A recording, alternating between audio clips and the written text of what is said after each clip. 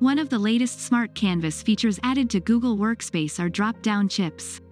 This option allows you to easily make selections from a predefined set of options and make your data entry in Google Sheets more efficient.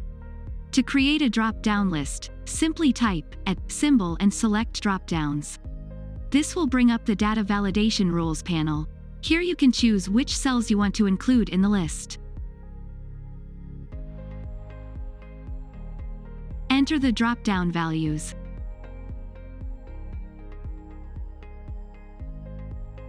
Select Add another item to add more drop-down values.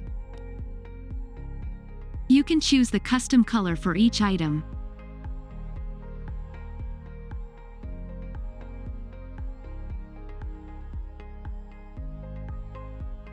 Under Advanced Options, you can choose what happens if the user enters data that is invalid, show a warning or reject the input.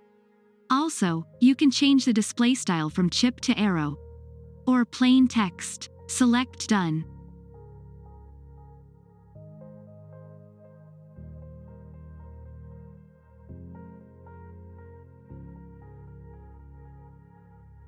You can edit drop-down lists by clicking on the cell and pencil icon, or by selecting Insert from the menu, and click on Drop-Down option.